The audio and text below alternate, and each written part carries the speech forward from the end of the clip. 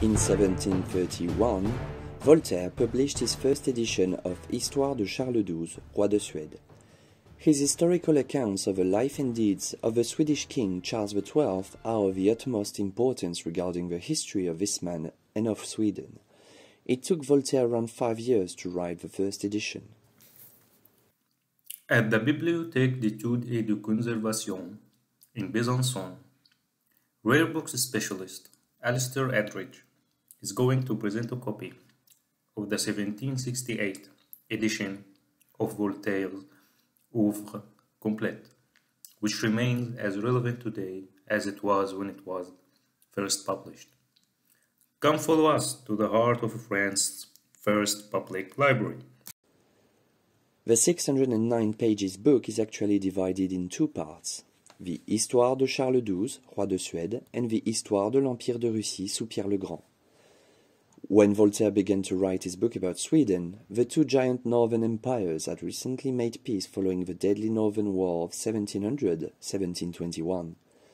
After the 1731 publication, Voltaire made numerous changes to his book, which resulted in the printing of a dozen editions until 1768.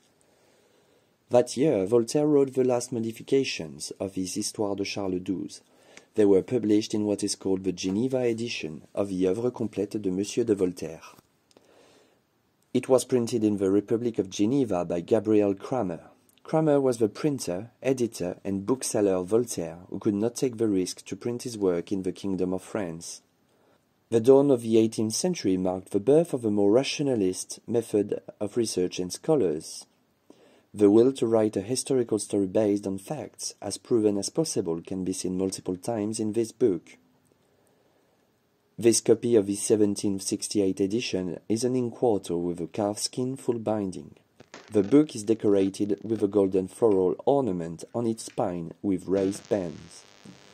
It also has a golden triple fillet on both its covers. Among the visual highlights of this copy are two engravings made by Augustin de Saint-Aubin. These engravings represent the two men at the heart of this book, King Charles XII and Peter the Great.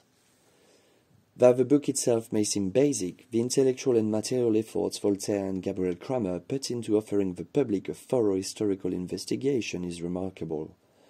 The book is easy to manipulate and navigate.